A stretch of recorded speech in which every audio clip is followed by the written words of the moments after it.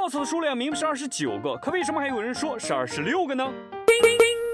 大家好，我是1年365天都坚持更新的攻略 UP 主，游戏宅玩家。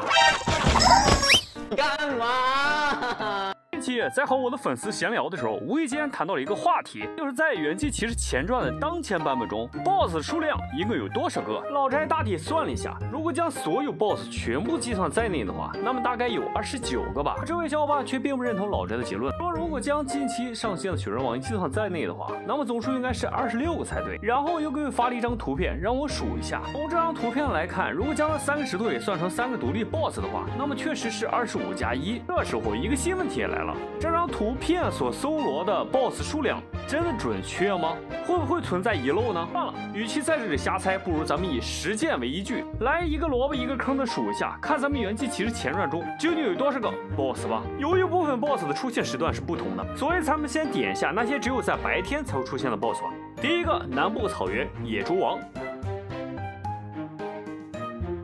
第二个，迷雾森林曼陀罗花；第3个，大家最熟悉的寂静山谷枯骨王。不知屏幕前的你还有没有没拿到魅影这把武器的呢？如果有的话，那么再加把劲儿吧。第4个，干燥荒漠巨大沙虫；第5个，废旧城堡大骑士；第6个，宁静森林哥布林大祭司；第7、8、9就是巨石山地那3块成了精的石头了；第10个，严寒雪山的雪山大猿王；第11个也是严寒雪山的雪人王，不过本次活动结束后它便会下架，下次再想见它估计得明年了。第12个，芦苇湿地的巨型沼泽罗；第13个，潮湿溶洞的美杜莎；第14个，水晶洞窟的水晶巨蟹；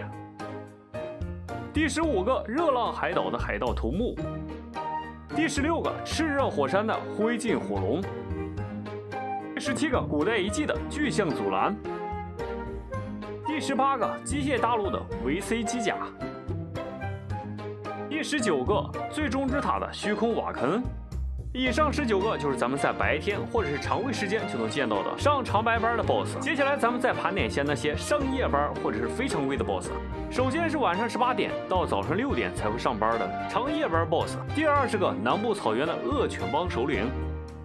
第21个，干燥荒漠的阿努比斯；第22个，潮湿溶洞的感电史莱姆王；第23个，废旧城堡的黑暗大骑士，只不过他的上班时间是18点至20点啊，如果错过这个时段，那可就变成其他人喽。第24个，废旧城堡的大巫师，大巫师的上班时间是晚上20点至早上6点，与他同一个时段的还有迷雾森林的精灵曼陀罗，也就是第25个。第26个是每周6才会上线，通过莱特守卫领取任务后才能激活的黄金巨蟹。以上这26个，估计就是这位小伙伴说的全部 BOSS 了。这也难怪他会算错，因为剩下的这3个存在确实有些隐晦，很容易就让人忽视了他们的存在。而第27个就是试炼之塔的瓦尔基利，第28个是1周目最终之塔的人形瓦肯。至于第29个嘛，可能是最具争议的一个，他就是丘陵村中的 NPC 狂战士。确实，这个 NPC 的实力并不强，说他是 BOSS 应该高看他了，但毕竟他有像前者一样的对战界面，所以应该也能算是 BOSS 的范畴吧。因此老宅将他排列到第29个，应该也没什么问题吧。那么屏幕前的小伙伴们，你们是怎样认为呢？请把你的想法和建议留在下方讨论区吧。本期内容就先到这里吧，关注游戏宅玩家，咱们明天老时间不见不散。